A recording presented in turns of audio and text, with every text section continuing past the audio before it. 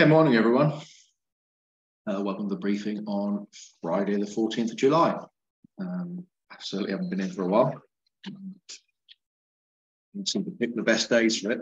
It's not very pleasant out there at the moment. And this is the midday Met Office chart. You can sort of see why. Developing low pressure system. It's been out to the west of us yesterday, slowly coming in. And it's now feeding in a succession of fronts and trough lines of varying intensity towards us over the course of the day. Southwesterly, southerly winds on the ground.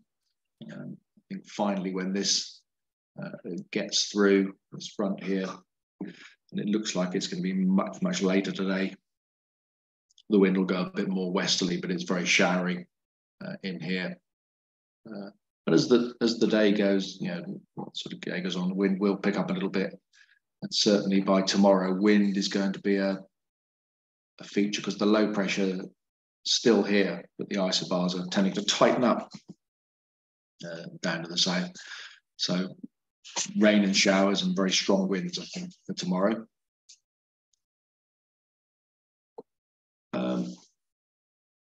Tuffs, well, when Farnborough is a two-line tuff, then there's a lot going on. Few at 2,000 feet is the sort of headline one here. I suppose coming and going, it might be bits of cloud at that height, but I think they're certainly broken at 1,000 is more likely. The important bits between 10 and 4 in the afternoon, rain and drizzle, wind picking up in the afternoon, and they don't go much beyond 4. But Gatwick does, and they're saying there's sort of rain tempo after about sort of 4 or 5 o'clock in the afternoon, with 15 gusting 25 knots. And then into tomorrow, the 15th, they're showing 20 gusting 35. So yeah, getting windy tomorrow with showers. Racket in the background is my dog being making a nuisance of himself. He's been locked away in his crate because he's biting at the moment. Okay, upper winds. Really southerly across here, but more importantly, the direction of where the sort of fronts are going. So 220, 50 knots. They're traveling fairly quickly in the upper winds from the southwest. Sat picture shows lots and lots of cloud over us, and more intense here, heavier rain out to the west of us at the moment. That's yet to arrive. That's probably another hour away. 2 hours. And then that'll be sort of fairly intense for 3 or 4 hours. And then I think this tail here is going to get to us at about 4 or 5 o'clock.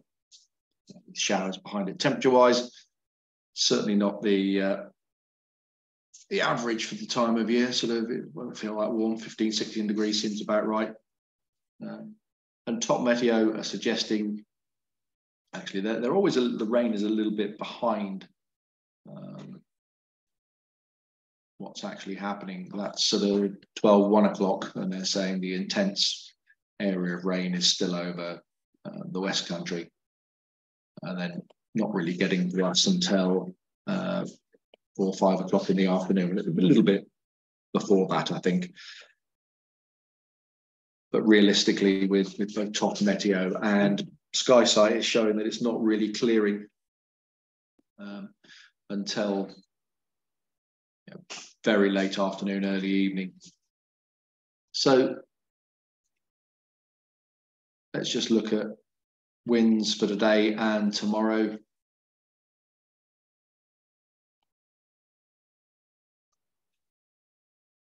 So the gust factor, windy in the west of England, you can see up to 30 knots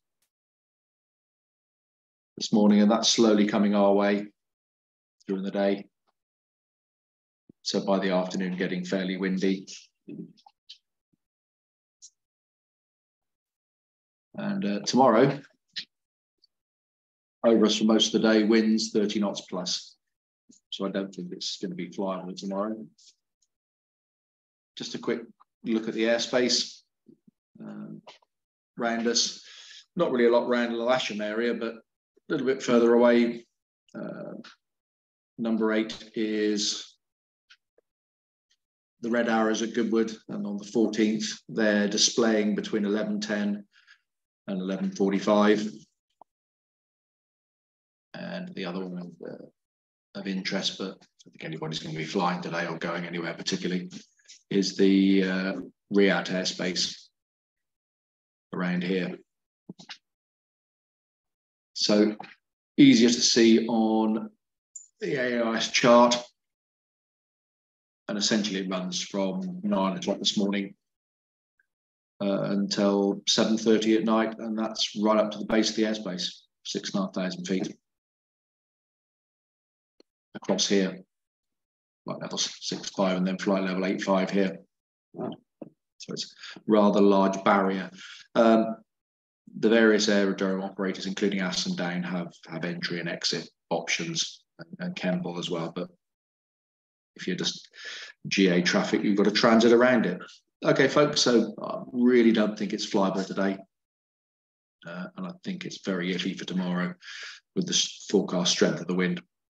So unfortunately, bit of an odd weather pattern for this time of year, but I think that's being caused by the high pressure that's planted over Europe that's just feeding in the frontal systems. Right, see you at the briefing tomorrow.